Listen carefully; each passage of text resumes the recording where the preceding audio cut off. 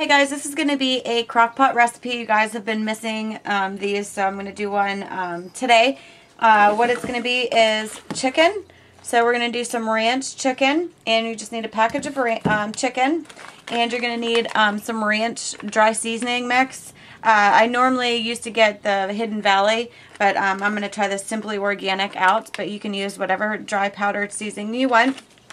You're going to need a can of any kind of cream soup, like cream of mushroom, cream of celery. You can use cream of chicken, really whatever you want. I'm using the Amy's organic cream of mushroom soup. And then you're going to need some broccoli. I like using frozen broccoli a little bit better, but you can use really whatever you want. And then some potatoes. So this is pretty easy. And what we're going to do is just stick our potatoes down at the bottom of the crock pot. Pretty easy. We're going to take our cream of soup and our ranch mix, and we're going to mix that up.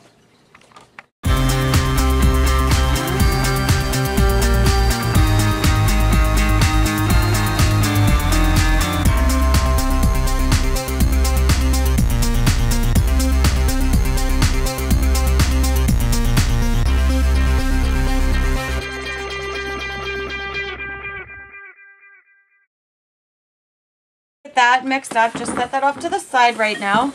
I'm going to pull our crock pot up and open our chicken.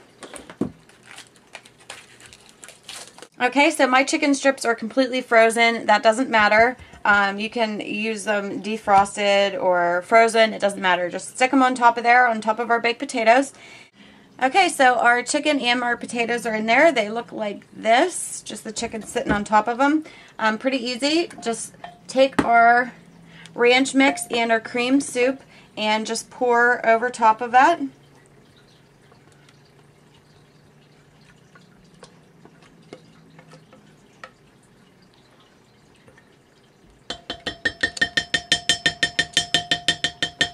Okay. Okay, then afterwards we're going to add some of our broccoli. I have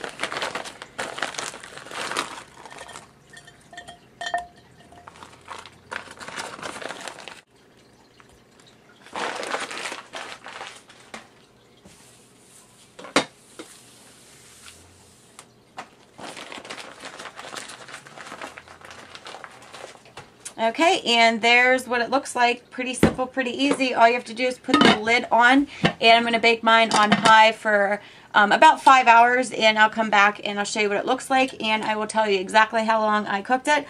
Hopefully you guys like these. I love my crock pot, and pretty much in the summer, I'm not going to lie, I like home cooked meals, but I don't like to spend all day in the kitchen. I'm normally outside doing something, so I throw it in the morning, and by the time we come home and we're all done, you know, our supper's done as well. So I will be doing tons more of these. I have my Nan's recipes that she was an amazing cook. This was one of hers, and hopefully you guys liked it as much as we do. And I will be doing these a lot more, and I'll come back and I'll show you what this looks like afterwards. So this is what it looks like afterwards. You have like this nice little gravy, and I should have waited to put the broccoli in. If you are home, you can do that, but I wasn't at home. It does get a little bit brown, but still it's really good. And then the baked potato just falls apart. And then you'll have gravy to put on your baked potato. So that was an easy meal done in 5 minutes. Hopefully you guys try it out. Let me know what you think, and thanks for watching.